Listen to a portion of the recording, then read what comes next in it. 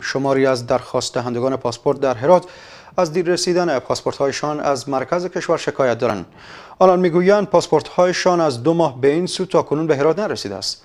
از سوی هم مسئولان در ریاست مخابرات هرات میگویند ریاست مرکزی پاسپورت‌های باشندگان هرات را برای فرستاده شدن به هرات به اداره پست مرکزی تحویل نکرده و همین مسئله سبب تأخیر در رسیدن پاسپورت‌ها شده است. حسینی خا گزارش می‌دهد. درخواست دهندگان پاسپورت برای دریافت پاسپورت‌هایشان اینجا در برابر ریاست مخابرات هرات حاضر شدند، اما برخی درخواست دهندگان پاسپورت میگویند پاسپورت‌هایشان از 2 ماه به این سو از مرکز کشور به هرات نرسیده است.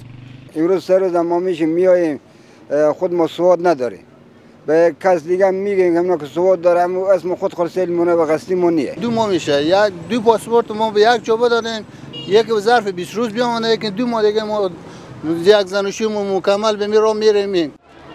از سوی هم شماری از اعضای شورای ولایتی هرات تاکید دارند ریاست مرکزی پاسپورت و اداره مرکزی پست وزارت مخابرات باید به این مشکل رسیدگی کنند تا پاسپورت‌های باشندگان هرات در وقت مناسب از کابل به هرات فرستاده شود. که این پاسپورت به مرکز گم میشه، به ولایت دیگه میره، یا متاسفانه همین افس این پاسپورت ها به طوریه که هر کس میتونه دسترسی داشته باشه به داخل پاسپورت ها نگاه کنه ببر اشتباهی، و باید این مشکل حل بشه. از این نقطه از این بخش مردم ولایت هرات خیلی رنج میبره.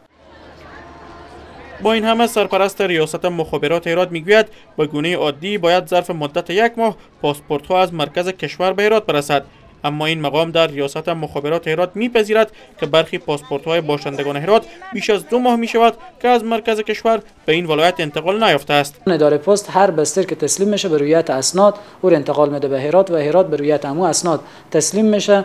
اگر کدام کمبودی کدام سهو در لیستا وجود داره اونا ما به اسرع وقت به کابل خبر میدیم که یک پاسپورت اشتباهی آمده یا اسم تکراری آمده که اونا متوجه بشن و اون موضوع پیگیری کنن، ولی پاسپورتی که نمیایه بین میخوره اون متاسفانه مشکل از کابله.